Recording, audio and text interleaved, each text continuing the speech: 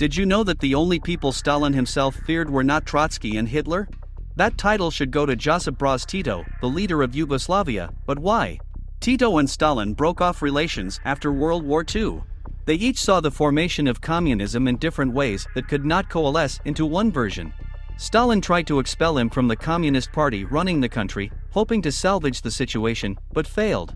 Stalin then planned to invade Yugoslavia but failed here too. Stalin sent more than 5 assassins to eliminate Tito, but they all failed and were captured.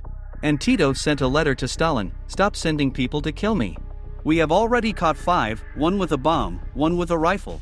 If you do not stop sending assassins, I will send one to Moscow, and I will not have to send another." Stalin, after reading the letter, kept it and did not send any more assassins to Tito.